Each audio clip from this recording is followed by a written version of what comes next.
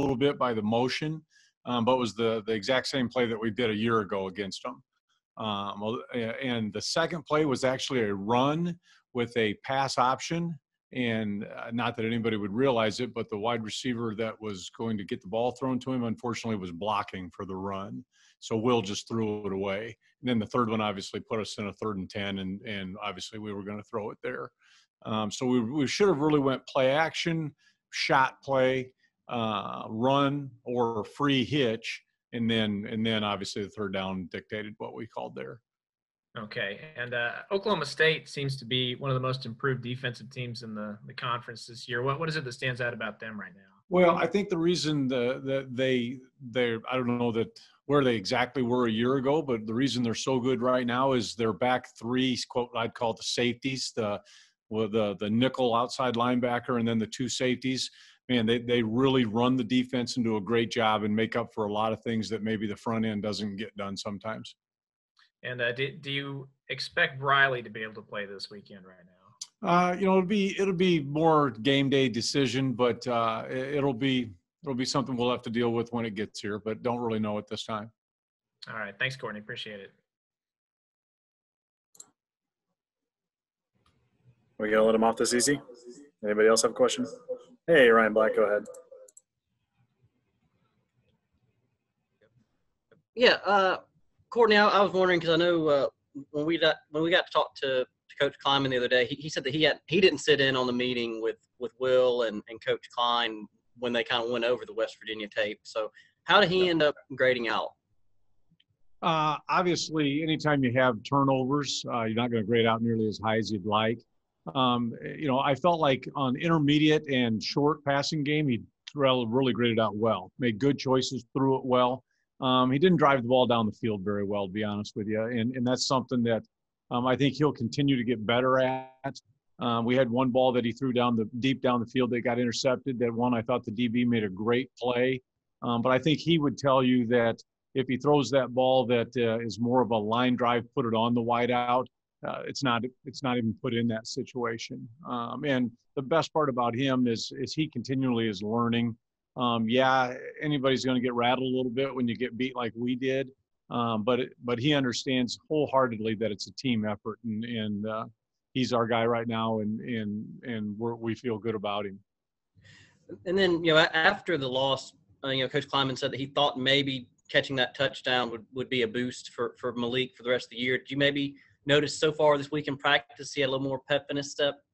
I don't know really in practice, but I think just as an overall, I think it can create some confidence for him, and we need him. I mean, I think all of us would say that if the young man can get healthy and really go 3, 4, 5, 6 weeks in a row playing fast and feeling good about himself, he can be a really good player. And then last thing from me is obviously Briley gets so much of the attention because he's the one catching passes and catching touchdowns. But how do you break down the rest of your group, how they played between Sammy, Jax, Mason, et cetera?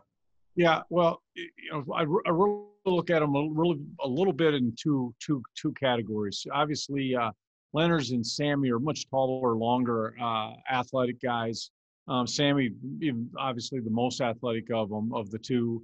And then Jackson and Barta, Mason does a good job just being that lunch pail type of guy that's going to come to work and does everything that he can do to help us be successful. Jackson's got a little bit more quick twitch, a little bit more just a fluid, even though he doesn't maybe look like it, a fluid athlete, a guy that catches the ball naturally. At some point we do need to keep getting Jax even into the run game as far as handing it to him. And we've had some plays in for him, but we just haven't had the opportunity to give it to him. And we need to give him a little bit of throw him a bone a little bit and let him carry it because he can do something with it, I believe. Michael.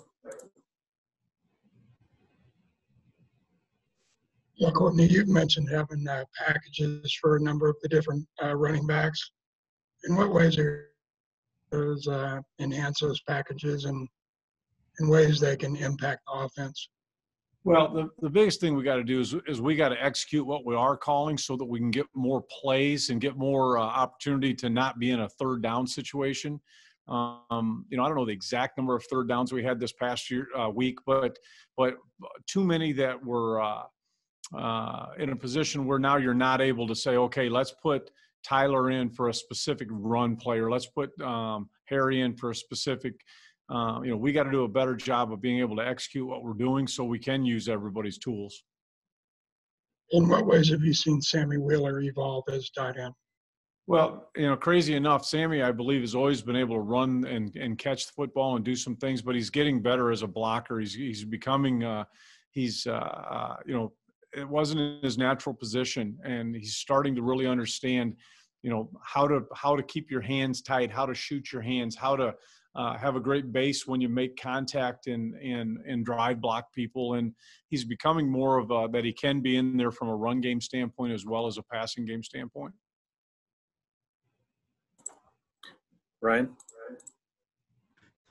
Hey, Courtney, I want to jump back in one last time. I was just curious, with knowing the capabilities that Oklahoma State's offense has the goal line kind of scoring, is that more of an emphasis this week, considering that first drive where you guys had the first and goal, the two, is like basically just knowing that, hey, guys, we've got to punch it in the end zone. We can't settle for field goal Saturday. Yeah, you know, the crazy part is that was a huge emphasis last week, because a year ago I really felt like the reason we weren't successful against West Virginia was because they forced us to kick 2 field goals in the red zone. You know, this past week against them, first play, obviously, which we try to run a little quarterback option and doesn't work. And the second play, I honestly believe Jax caught the football, rolled over, and I thought their DB did a great job punching it out when he was sitting on the ground. Obviously, it's not a touchdown because he didn't finish the play. But scoring touchdowns in the red zone has to be a high premium. And thank goodness we've done a nice job for the most part. But we've got to continue to be better when you play against really, really good defenses, and that's what they have.